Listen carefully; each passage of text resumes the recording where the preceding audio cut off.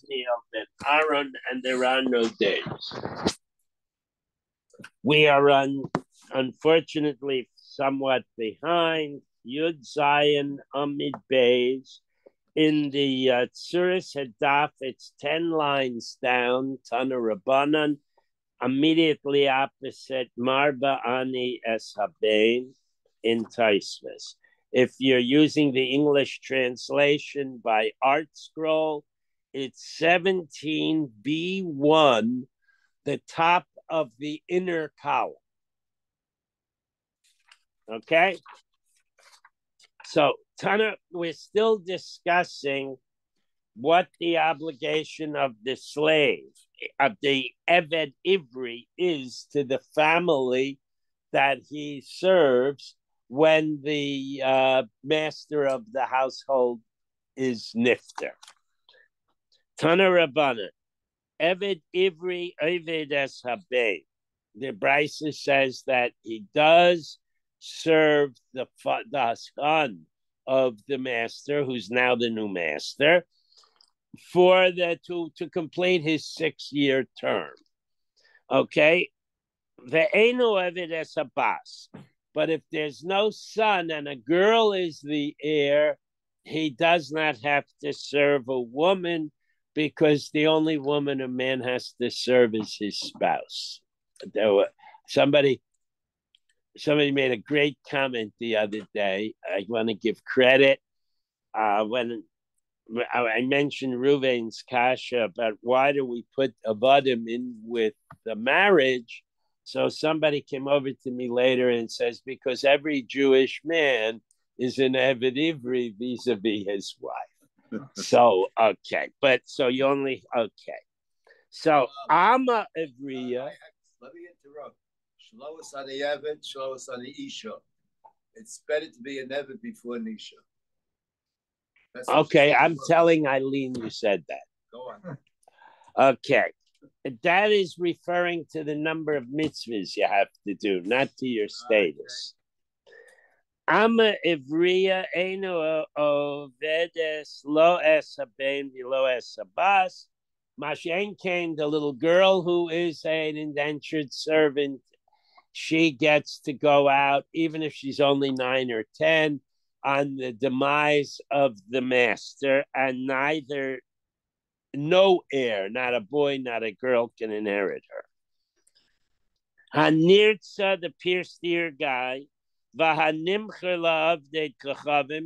a Jewish indentured servant who is working for a non-Jewish master. Neither the male nor the female heirs can control them. They get to go free on the death of the master. Going back to the beginning of the Brisa, Omer Mar, the master teaches, Eved Ivri, Eved Es Haben, he does get to serve the male descendant who is the inheritor. V'eino Eved Es Habas, but he does not serve the female if she is the heir. Minohane Mili, how do we know that? So we have a different brisa that says Tana Rabbanan, and it quotes a pasuk. Va'avad avadecha sheish shanim, you shall work or serve for 6 years. L'chav lo yoresh, you shall work for him for 6. He shall serve you for 6 years. The male Jewish slave shall serve you, the master, for 6 years. L'chav lo yoresh, you and not anyone who inherits after you. Okay, Ata Omer L'chav lo yoresh. So you tell me it means that I have to serve the master if I'm a slave, but not his inheritor.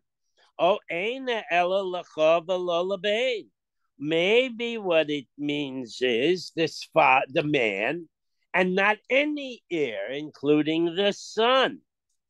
So, but that can't be true because of the definitive Kishahu Omer Sheish Shanim Ya'avod. which seems to be definitive. You serve for 6 years in any case. So the way we resolve the conflict is by saying you continue your term of 6 years if there's a male heir, but you do not if there's only a female heir. And it's only the son, not a collateral male heir. Okay, so and another, okay, so now, Hare Leben Amr, you're telling me that it's the son who can inherit the work of this slave too?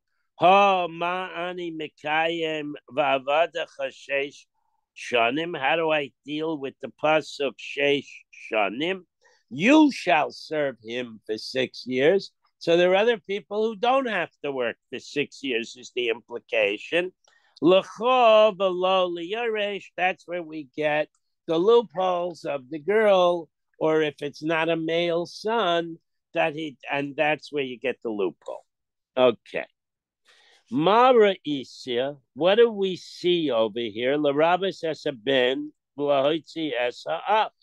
What do we see in these psukim that specifically limits this inheritance rule to male descendants and not collateral heirs like a brother? Okay? But why don't we say it's the other way around? We're going to try and so the Bryce, and we're going to show both sides of that. Marva aniyas haben, I include only the son. Shechein kum tachas aviv v'yadat lesoda ulachuza. I say that it's the son because of the number of privileges he is uniquely given on the death of his father. The first is he can do yiyud, which means marry the little girl slave. The second is he inherits the ancestral estate, and he can do yid with the little girl, and he inherits the ancestral estate. That's 2. So Gemara says, Adarabba, let's look at the other way around. Marba aniyas ha'ach, I would rather say it's the collateral heir, his surviving brother. Shechein kum tachas achiv leyibum, because if there are no children, as the surviving brother, he steps in and literally takes his brother's place. He gets his wife, he gets his land, he gets his money, he gets the whole shebang. So why don't we say he is a more likely heir for the Eved Ivri? Klum yesh yibum ela b'makom shein bein. But the fact of the matter is, yibum is limited to the unique circumstance of a man with no children. Okay? Ha yesh bein. If he does have a child, ein yibum, then the brother doesn't get his widow. Ela time the ika ha pircha. But now you're going to tell me the reason it's the son is because you can upschlub the notion of yibum by saying it's a special case. Halav, but if that were not the case, in other words, if every time the man died, his brother gets his wife, maybe then the brother would certainly be primary. So even in that case, the typically even if you would argue that in some theoretical world, people die without having children often enough that it's usual for yibum to occur. But then if there is a son, he has 2 special statuses. He gets to marry the servant girl if he likes, and he gets to inherit. Whereas the brother only does yibum and everything that goes along with it, like okay? The woman and the land. So that's why it's the boy and not the brother. Sada achuza nami mehai pirchahu deko nafkale latana. But over here also, the case of the ancestral land, where the boy gets the land, that is based on the pircha as well. Klum yesh yibum ela b'makom shein bein, because there is no yibum unless there is no son. Okay, that's the end of that. Now we're going back to female indentured servants. Amra avriya eina ovedes lo esabein below esabas. The little girl that's father sold her into servitude when the master dies prior to her 12th birthday. Neither the man's male heir, nor if there is none, his female heir gets to claim her. Minahanamili, how do I know that? Omer Rapada explains the Omer Kra, the next pasuk after the pierced ear wording. If the guy wants to stay, the master shall pierce his ear, and he serves him forever. And then the pasuk continues, V'afla amosakota asakain. Same thing applies. Literally, do the same thing to the little girl. Okay, but that's problematic. First of all, Acacia Kasav Lenirtza. So the pasuk ostensibly associates the little girl with the male indentured servant. So if you read the pasuk quickly without thinking it through, you'd say the little girl gets her pierced ear too. Then you have to buy her earrings, but that's another issue. Okay, man, it's Eina Ovid Lo Es Haben Lo Es Habas. So we want to learn, since the male ear-pierced slave only stays until the death of the master or Yovel, whichever comes first. Af Ama Avriya Eina Ovedes Lo Es Haben Lo Es Habas. That's how we're going to interpret it. The same halachic status that applies to certain aspects of the nirtza apply to the little girl. V'hai la'amaska tasekein, but the wording that you do the same thing to the female maidservant, hachi hadasa, is it really to tell you that hekesh? Okay, hamaboile litiksanya, because we use it in another, brought by the rationale of another brisa. Va'afla amoska tasechen lehenik. We already learned this, that the little girl, when she leaves, either on the death of the master or on her 12th birthday, if she has pubic hair, she gets parting gifts. That's how, just as the Nirtza gets parting gifts when he finally goes, so too you give the little girl parting gifts when she goes. Okay, Ata Omer. Now the Gemara asks, is that so? Ata Omer Lahenik. We're talking about the go away presents. O Eina Ella Liritzia. Maybe it means she also should get a pierced ear. Okay, Omer. So the answer to that is Im Omer Yomer Ha'ebed. The pasuk says, the prelim to the pasuk, you shall pierce his ear and he serves you forever, is if the slave declares, I don't want to go. Now that pasuk uses the word Ebed, Ha-Ebed, the slave, limiting it to males. V'lo Avriya, but it doesn't say anything about a female maidservant. Hare Ritzia Amor. Thus, we've learned that through that Ritzia does not apply to girls. Ha ma'ani makayim ba'af la'amascha taselo bach Cain rather. How do I establish utilize the pasuk, and you do the same to her lahenik?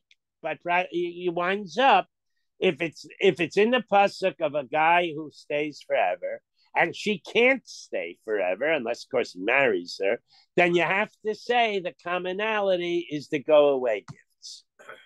Okay? Now, in Cain, if the pasuk only means that the girl is compared to a nirtza with regard to the go away gifts, nichtav kro la amasach Cain. Do the same to a girl. Why does it have the extra word my ta'ase? Why is the extra word ta'ase in there? Shmaitim in tarte. We learn two rules. We learn the rule that she does not get to be inherited by the children of the master. And we learn the rule that she gets go away gifts because of the extra word. Okay, now we're going back to the Brisa.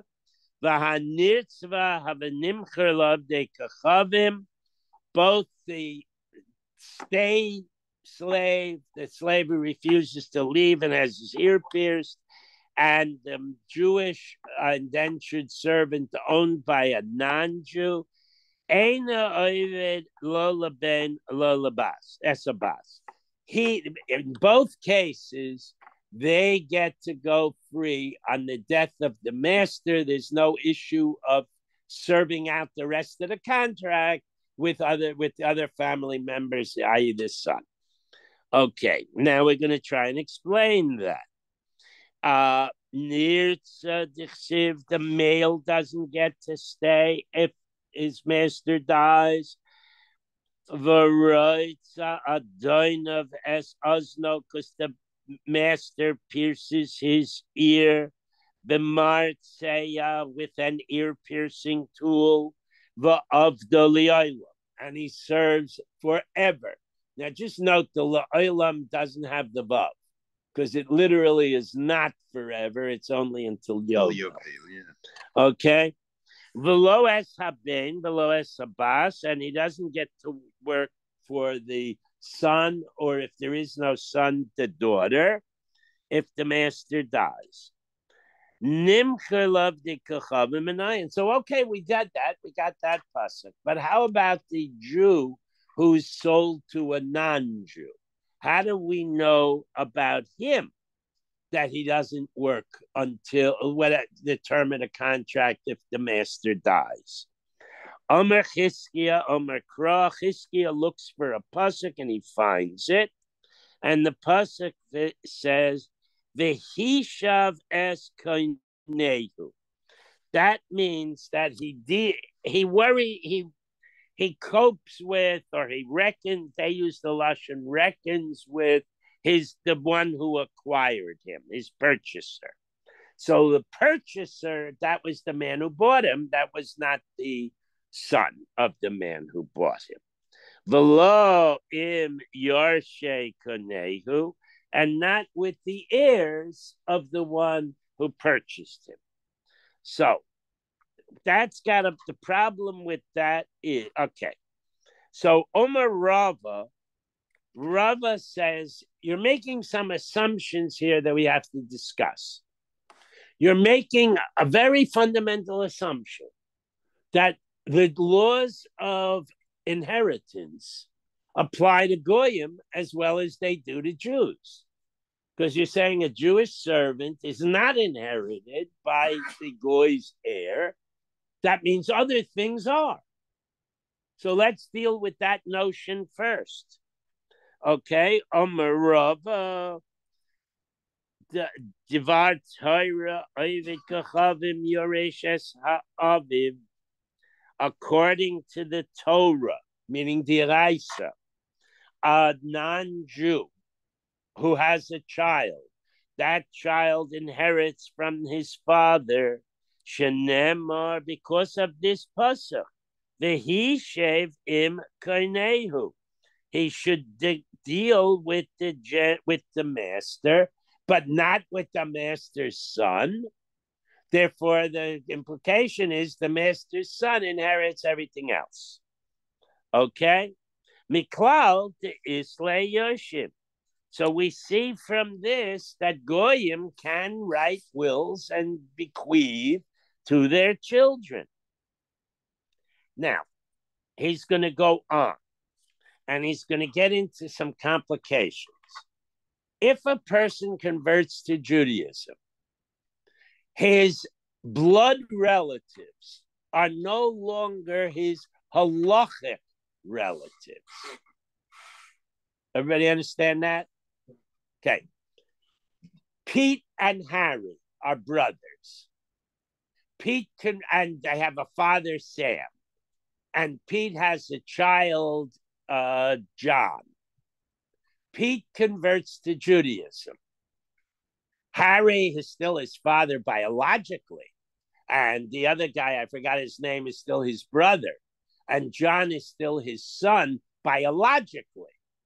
But halachically, they're not relatives anymore. Because going into the mikveh and coming out makes you a new human. Okay? So you're sort of born from the mikveh, not from your family. So obviously that's going to impact inheritances. So now we're going to go weiter. Ger es avikachavim, a convert who becomes Jewish, the notion that there is still, because of the blood relationship, there still may be a will leaving money to him, or by his brother or his father. That's not from the Torah because of what I explained. But the rabbis allow it. So if you are a Jewish convert and somebody in your family leaves you $1 million, you're allowed to take the money. But that's a rabbinic takana. That's not a Torah rule, according to this statement of Rav. Okay, Titanan, because we have a brisa that explains, and a Mishnah actually that explains, Ger ve'ovet kachavim sheyarshu es avihem ovet kachavim. Now it's getting very complicated. A man has two sons. A non-Jewish man has two sons. One of them converts to Judaism. The man dies, leaving his estate equally to his two sons. But his will does not list every conceivable item. It simply says, my sons should divide my estate equally. Now, there's a lot of halachic problems here, because the guy may have things that are asur b'hana. He's got a statue of Buddha, right? He's got 10 cases of the world's most expensive wine, Yayin Nesach. They're asur b'hana. So how can they divvy it up? If the new Jew takes 50% of the stated assets, he is indirectly benefiting from the stuff he's not allowed to benefit from.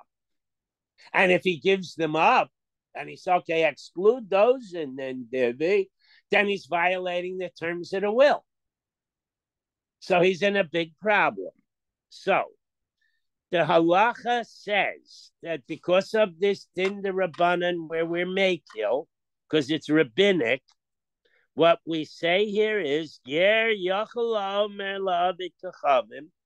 new Jew can say to his brother the goy, Tul ata avodas kachavim v'ani ma'os.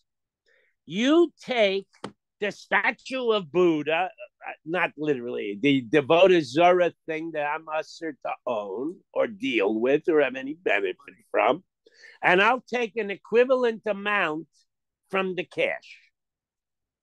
Okay? Tula yayin neset va'ani peros. You take the treif stuff that I can't have anything to deal with, the yayin nesek, the wine used for avodah zarah, and I'll take the fruits and vegetables which are kosher, even if a goy owns them. Okay, so that's the divvy. What? I'm sorry, I didn't hear you. One who hasn't converted. One brother is a goy, so there's no problem with him keeping the tzelem, and there's no problem with him keeping the ayin nesach. He's a goy, but the Jew can say, which means he's indirectly benefiting from the yayin nesach. If there's $10,000 worth of wine in the wine cellar, and he says to his brother, you take the wine and I'll take 10 grand from the drawer with Tati Hadz's money, then he's indirectly benefiting. If it were a strict rule of no benefit, then the goy would take the wine and they do 5,000 each on the pile of money. Do you understand what I'm saying? Yeah. Indirect benefit is usser. Well, what I'm saying, the goy says, no, I don't want no wealth. I want the money. I don't understand your question. The issue. The goy doesn't want the wine. Then the lawyers will say to him, you have to, because daddy's will says split it 50-50. Under Goyish law, there's no problem whatsoever. You get this, I get that, you get this, I get that, until it's all gone. The Goy can't complain. It's only under Jewish law that there's a problem, because the new Jew can't benefit from avodah zarah. Why does the goy have to go along with Jewish law? What's his problem? I don't understand your issue. The goy is not being disrupted in any way, shape, or form. The goy is getting $10,000 worth of stuff, and the Jew is getting $10,000 worth of stuff. The two brothers agree to it. It's just divvied up. It's not an issue. It's not an issue. If it became an issue, the lawyers would deal with it. But the halacha is assuming it's not an issue. We don't care what happens in the Goyish court. We're only dealing with the halacha. And the halacha is the new Jew can't take part of the wine. So he compensates by taking something else, like money. Okay, that's the only thing we're interested in. So now, what would happen? What? That's the only thing the Jews. We're only interested in Jews. This is the Talmud. This is not the Babylonian book of rules. We're only interested in Jewish law. And this is how Jewish law handles the issue of a Jew maybe having an interest in something he's not allowed to have an interest in, because he converted and then his father left it there. That's all we're interested in. Put blinders on. Okay? So now, that's that case. Okay? However, Mishabol Rishus Ger Usser. If the ger jumped the gun and emptied the wine cellar, then the halacha would say that's out of the estate, and the Jewish brother would not be able to have a claim on more stuff because you already took something. Okay, that's how the halacha defines it. The Isal Kedaitach, the Raisa, if you were going to try and argue that this inheritance concept is the Raisa for non-Jews, Kilo Ba'ul Rishusanami, then we'd have to say on a Torah level that the Jew has to forego all the stuff that's for all the stuff that's forbidden to him, and that would be skimmed off the top by the non-Jew, and they divvy up the rest. Okay? Ki shokel chalufei avodas kachavim hu deko shokel. Because if it was on a derisa level, whatever the Jew is taking is compensation for what the goy took, and therefore he's indirectly benefiting. Okay? Ela midrabanan. So the rule is only midrabanan with goyish inheritance. The gezerahu the avud rabbanan shema yachzer lesuro. And the reason that the rabbis were so generous with this issue was because if it's a huge estate, the non-Jew may say to himself, look, if it went by Torah law and the non-Jew has to say where his father was a wine merchant and he has a vast warehouse of wine and the Jew can't take at least the cash, the Jew would say, I don't want to be screwed out of my inheritance. I won't follow the halacha. I'll become a goy again.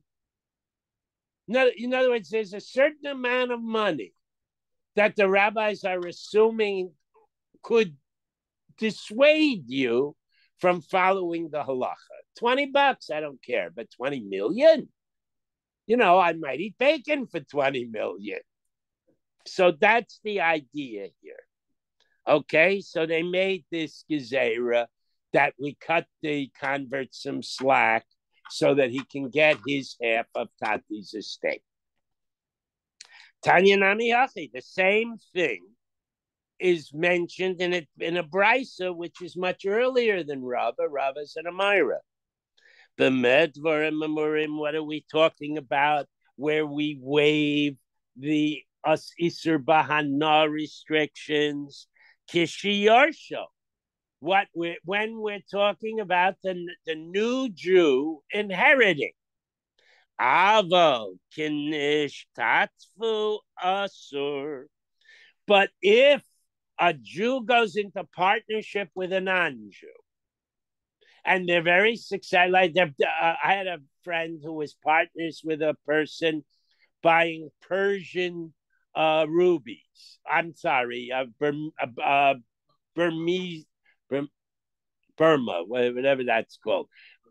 They're the best rubies.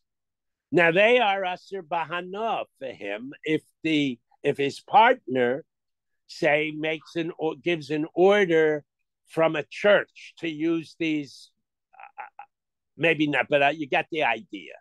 If a Buddhist wants to buy a dozen rubies to put in a statue, so then they become Asur Bahana for the Jew. And you would not be able to equitably split. They would have to come off the top. Because he didn't fall into the situation. He walked into the situation. So the gezerah doesn't apply. And if you dissolve the partnership, whatever the goy gets is off the top. Okay. Now we're going back to Rava and his discussion. That was a brisa supporting Rava. When a non-Jew, what about a non-Jew leaving to the Jewish convert, the Geres Hager? And what about a convert whose father also converted? We're going a step further. If the father and the son both convert, they're now both Jewish, but they're not halachic relatives. They're both new people. Nevertheless, the father likes his kid and he wants to leave him. Will the halacha allow the son to take? Now we don't have the previous issue. It's a whole new issue. Eino lo midabre Torah v'lo midabre sofrim.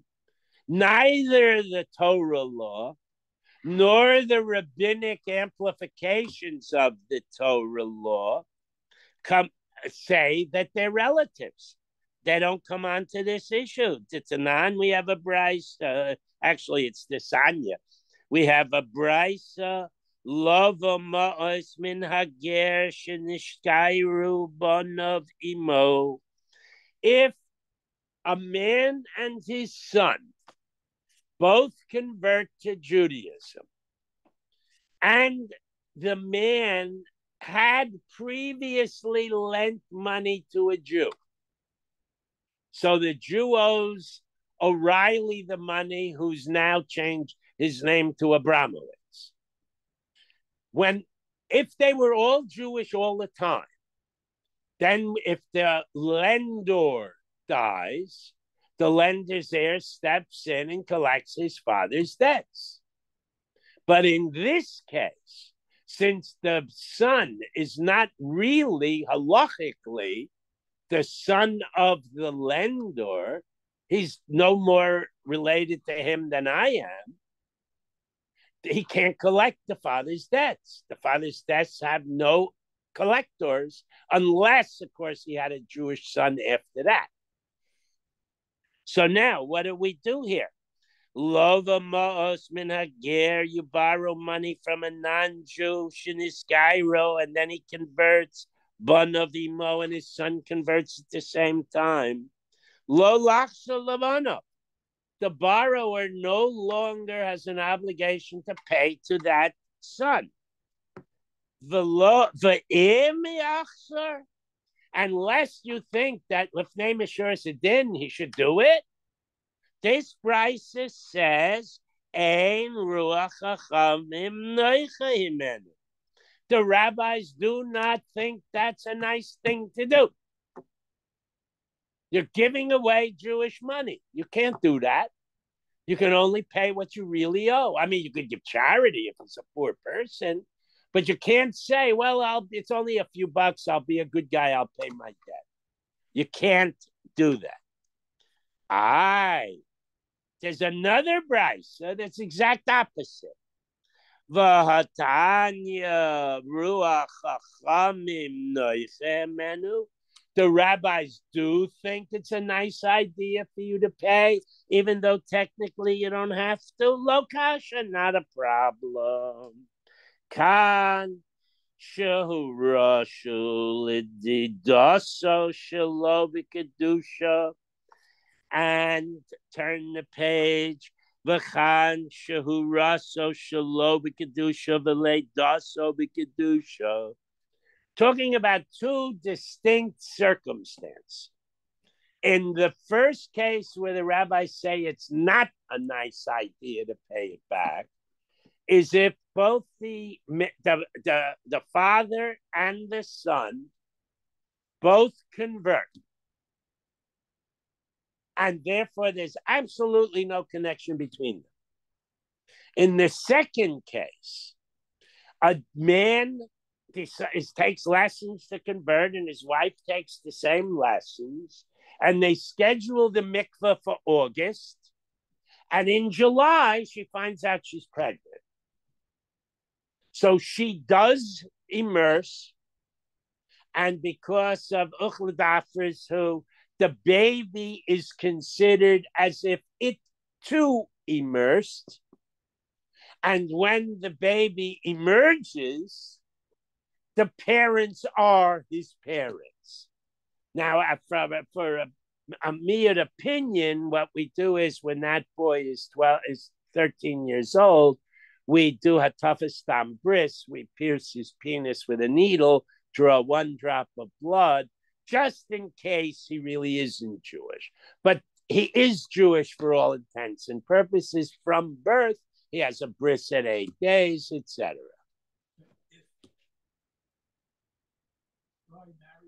You got to be louder. I can. The guy marries a Jewish woman who already has a Jewish child. That's true, but that's not what we're talking about. I mean, you got to stick to the daf. We're talking about two non-Jews who have an intimate relationship by non-Jewish standards. We don't call them married. We call them living together because we don't recognize the sanctity of non-Jewish unions. Nonetheless, the man impregnates a non-Jewish woman. They both convert while she's pregnant. That's the case we're talking about. No other case.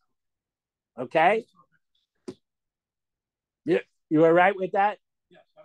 Okay. Now, Rav Chia bar Avin, Omer Rav Yochanan, Rav Chia bar Avin, quoting Rav Yochanan, who is one of the early Amoraim, Oved kachavim yoresh es aviv dvar Torah. He says, I don't like anything that we just previously learned. I don't like the idea that a goy cannot inherit from his father or grandfather, and it's only a rabbinic law, it's not a Torah law. That's ridiculous, he says. Or as Rav Shimon would say, get out of here. Okay? He says, Ki Yerusha Esav Nasati es Har Esav. We say it every morning. Esav got an inheritance of Har Seir. So here you see a non-Jew who inherited from his father. And it's a pasuk in the Torah. So the Gemara says, you're making a mistake. Who says Esav is a non-Jew? Esav had a Jewish mother. Esav had a Jewish father. Esav is as Jewish as you or I. The only thing is he didn't follow the Jewish rules. Well, more than half the Jews I know don't follow the Jewish rules. They're still Jewish. Vidilma Yisrael Mumar Shiny. Maybe a non-religious Jew is different, and the Torah does cover him. But an actual Gentile is not in the Torah. And therefore, Rabbi Yochanan, maybe you're wrong. So Rav Chia said, but knows Chumash pretty well. He says, you don't like that pasuk? I got another pasuk. Elamei Hacha, let's learn it from a different pasuk. Ki livnei Lot, to the children, the descendants of Lot, Nasati es Er Yerusha. I give the place called Er to the descendants of Lot as a Yerusha. Now, Lot did not have a Jewish mother and father. So Lot is taka a real goy.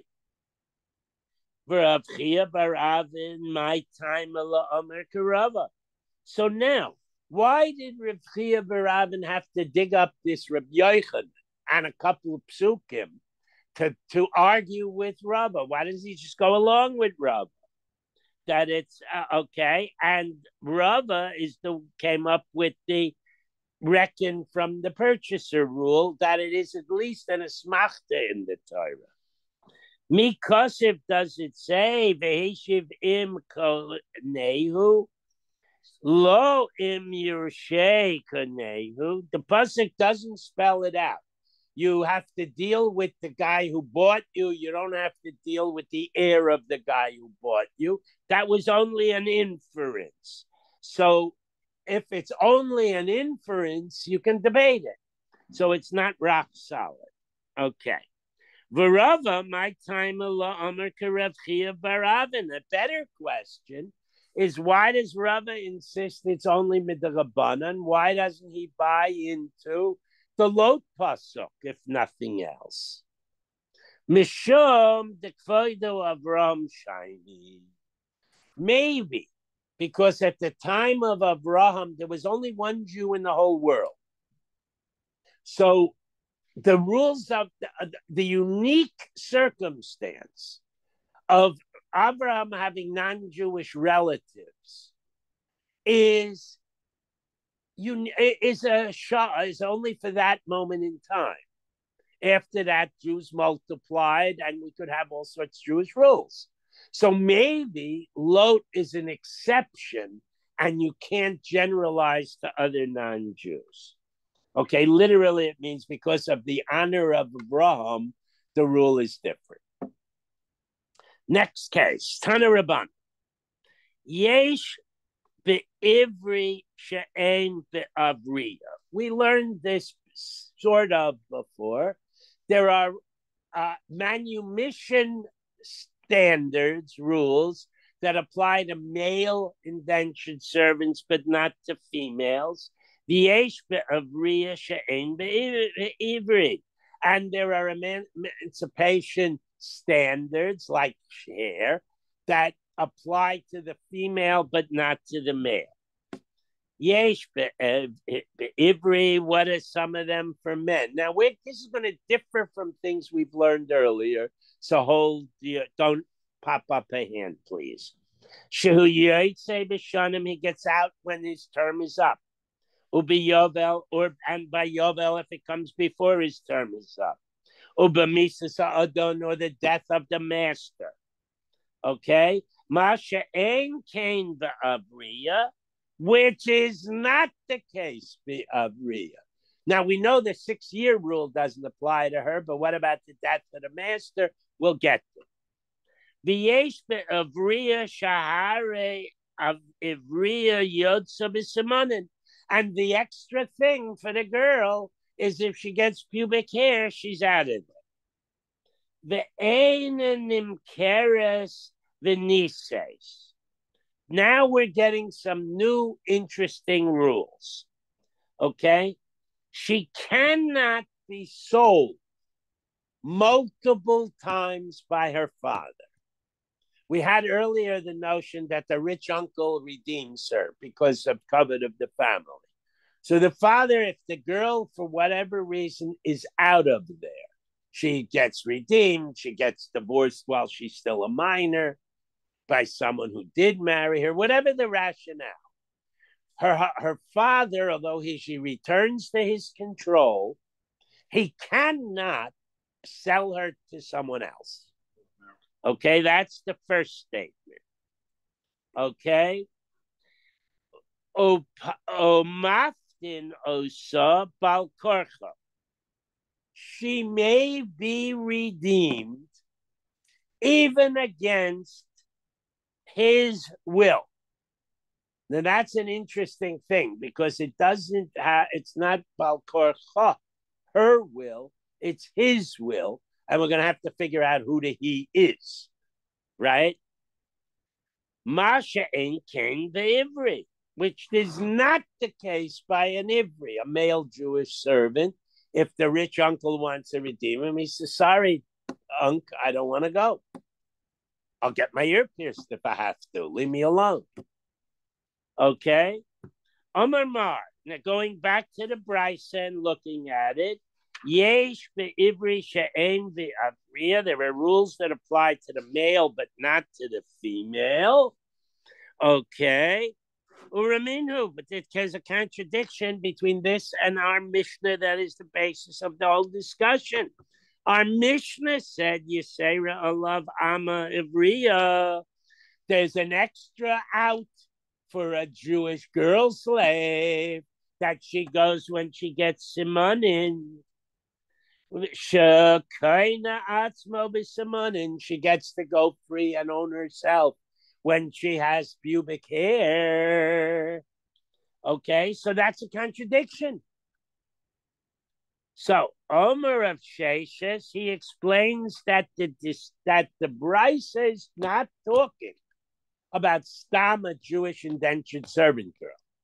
The Brisa is talking about a Jewish indentured servant girl that got married to either the master or his son. Okay? Kegon she'oda, he married her from something called Yiyud. Okay, now Yiyud literally means demonstration of intention. So the master did something undefined to demonstrate that he was marrying the little girl, or he gave it to his son, and he made some demonstration of marriage. So now, she obviously doesn't go at the end of 6 years. She also doesn't go if there's pubic hair. The only way she can go is if her husband gives her a divorce, or actually, if she's still a minor, gives her father the document of a divorce, or he dies. So that's off the table, and that's why the Brisa didn't have. Okay, so your other pshita, marriage. Of course, marriage is different. She's not a slave girl anymore. Gita boy, she needs a get. Maudatema, what are you going to try and tell me? Lo yavatla hilchasa mine. Okay, she got married, but she's still a slave girl. And when she has pubic hair, the slave girl status comes off. She's only now a wife. I mean, it's a bizarre notion, but it's suggested as a havamina. Kamash Malon, the fact that Bryson doesn't have anything about it is proof that marriage, she's totally no longer a slave girl. Now she's a wife, which may be better or maybe worse, depending on the husband. Okay? So, ihochi, if that's the case, amai yatzav simonim. Why does the Brisa, if the Brisa is talking about she's now married, why does the Brisa mention the simonim out? Okay, hachi kama. We're rereading the Brisa in a different way. Im lo yada yatza af b'simonim. Unless someone in the family marries her, she goes out with simanim. That's how we're interpreting the Brisa. Okay. Maklal. So now we have an implication. The Eved Ivri Nimchor Venisa. That since it says a female slave cannot be sold many times, maybe a male slave can. But we have a different Brisa. Big nevaso velo bikafilo. We have a Brisa. Now we're going back to the thief who stole. Okay? To make things very simple, we'll start with $100 buys a year. And the normal sentence is 6 years. So up to 6 years. So it's worth $600. Okay. If the guy gets caught with the stuff, he has to pay an extra $600. So now it's $1,200. How does that impact things? Biganevaso, only his thievery itself. Velo bekefelo, but not the fine, the double the payment fine that goes along. Biganevaso, for the thievery. Velo bahazamamo. If a person lies and said, I saw Harry steal, and somebody else comes along and said, you couldn't have seen Harry steal, you were with me in Pittsburgh. So he's called an aid zomem, and he has to pay whatever penalty the guy he tried to inflict on the innocent victim. So if it's a death penalty, he gets killed. There are restrictions. If it's monetary, he has to pay. So if you're an aid zoyman and you owe money, you cannot be sold by the court. Okay? The Genevaso, by his own act of thievery, Kevan shenimcher pamachas shuv ein atarashai l'meichrai.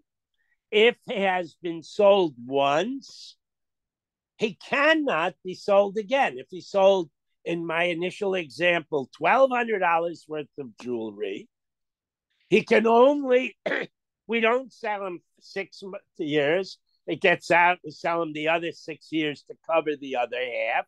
He can only be sold once.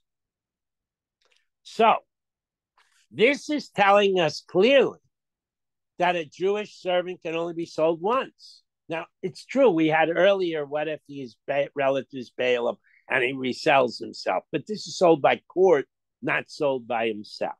So this contradicts. Okay, Omer Rava Lokash, it's not a problem. Kan begeneva achas. Sometimes a guy goes and loots a house, spends 8 hours looting the house, collects a whole bunch of stuff. That's one act of thievery. Sometimes he goes from door to door and takes from this house and takes from that house. That potentially could be called multiple acts of thievery.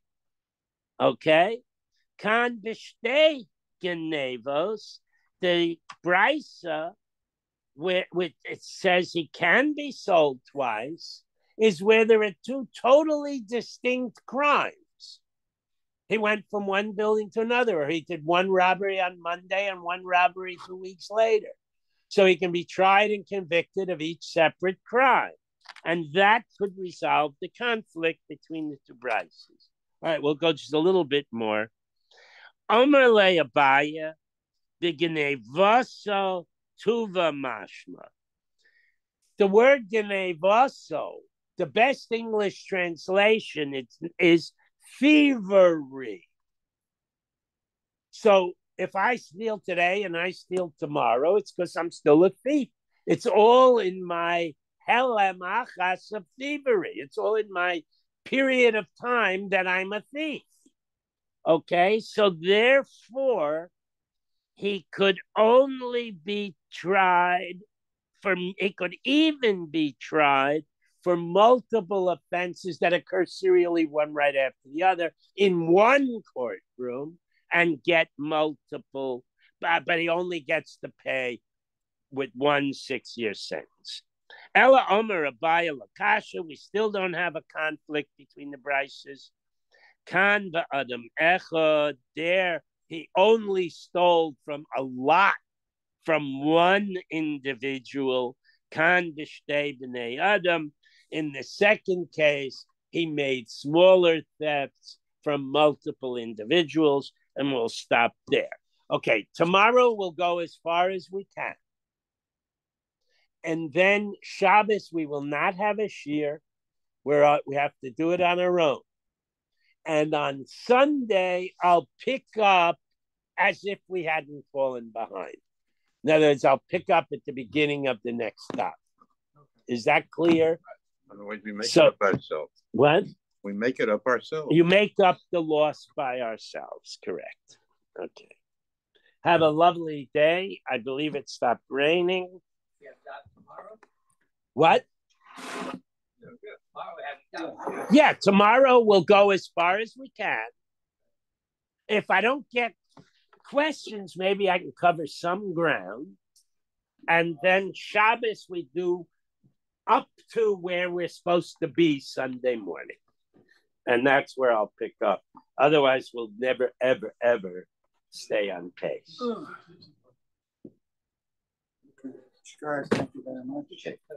Bobby, don't forget your phone. One morning you did. Yes, I did.